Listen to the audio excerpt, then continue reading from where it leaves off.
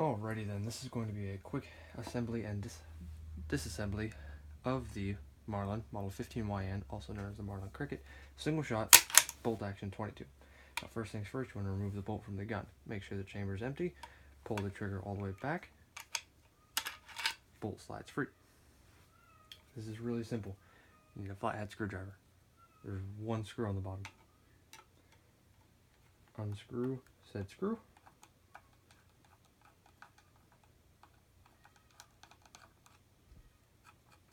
Said screw is unscrewed. The barrel pops away. That's as far as I will be taking this apart. I'm not taking the trigger mechanism off. I'm not taking the barrel off. This is all you really need to do. However, I will be taking this out, twist that. There's your shell ejector / side firing pin. And there is a small plastic piece down in the loading well / ejecting chamber, whatever you would like to call that, that pops out. So be careful that doesn't come out on you. I usually like to pop it out on purpose to make sure I don't lose it. Looks like that. Don't know how well you can see that. But this is mainly to show you how to take apart and put back together the bolt, which is what I had problems with. And I couldn't find any videos on, so I figured I would make my own, because getting it down to this is very simple. So you'll want yet another small flathead screwdriver. And you've got one small screw right there. You want to unscrew that. Actually, hang on, give me a sec here. I don't know a spot where you guys can actually see this.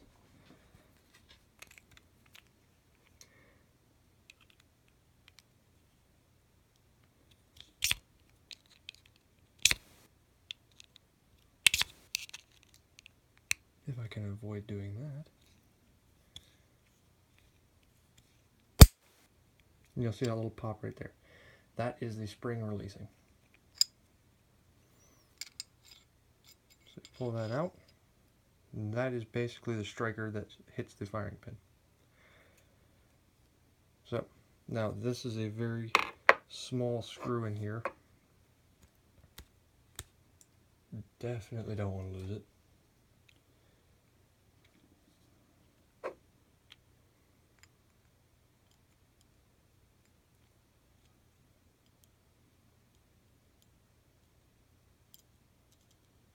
There we go. As you can see, very small. Do not want to lose it. Now, where I came into a problem with was getting it back together, because it's easy to just slide that back in there. But the problem is, you gotta line your holes up. So, hole right there. And I dropped it. No. And hole right there. So those two holes have to line up. Here's your problem. It hits. So you've got your that little nipple right there. Well, that little nipple needs to sit right up in here. Problem is, you can't do that and line those two holes up. So there's a slot.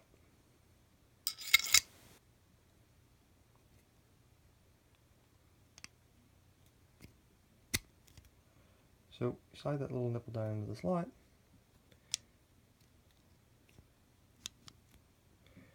And that should let you line up your holes. Now, what you gotta watch out for is this little ring right here. It'll move. So you might have to twist it back around until it's lined up with that red bit right there. Sorry, I'm not very good at this. So, line those up.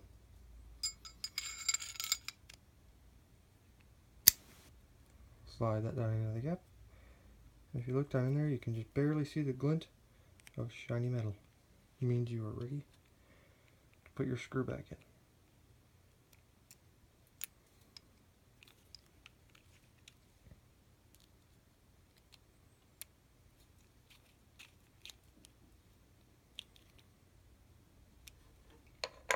here's your problem.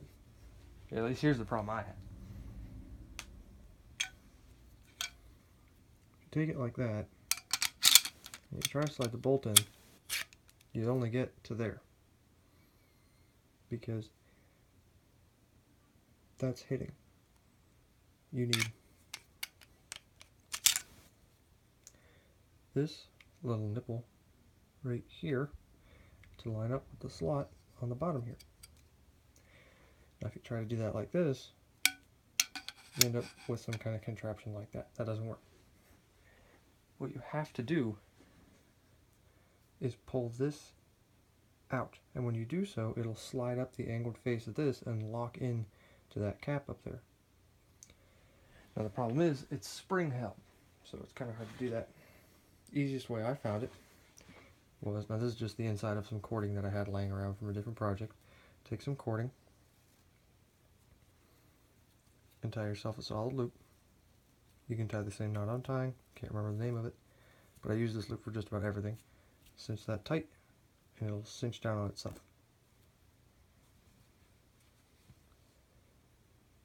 Take your edge, loop it down into there. Now, obviously you can do this with any cord, but this is just what I had laying around. That will cinch down on itself, and then all you have to do is firmly grip the bolt. Give this a couple wraps around your hand and pull.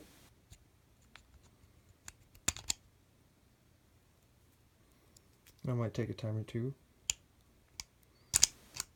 for it to properly line up, but and you can hear the click. It doesn't take too much force. Now if you're younger, you might have a little bit of a problem pulling that apart and controlling it. Might have to have somebody older help you with it. Loosen the loop, and there you go. Now we're back to the reassembly. First things first, got your little plastic bit. Center it like that. Slide it down in. You can see the hole right there. Right there.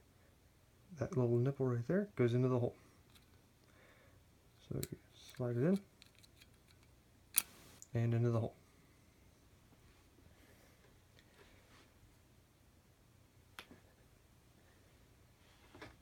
Take your ejector piece and slide it on, down facing. You might have to twist it around a little bit to figure out where it slips in.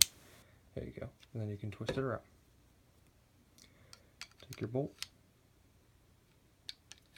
slide it in, pull your trigger back so you can slide the bolt all the way up.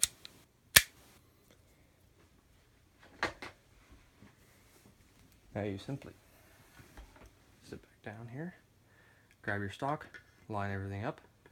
Got a big pin there, got a hole in the center. Line those two up, slap it right back in there.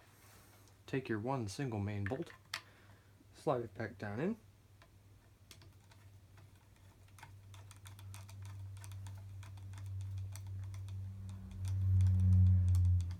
Oh, and by the way, using the cord to pull that apart, I'm sure it's not the most efficient method. If you guys know of any better ways, please feel free to comment and let me know. That's just the way I figured it out. Now, with all of my guns, once I am done cleaning them, I take a clearly spent casing, depending on what I'm using, load it,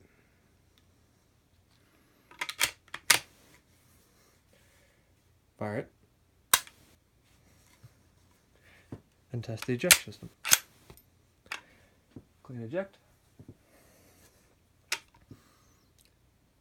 double hit. This is Michael 416's assembly and disassembly on the Marlin Model 15YN Cricket. Thank you.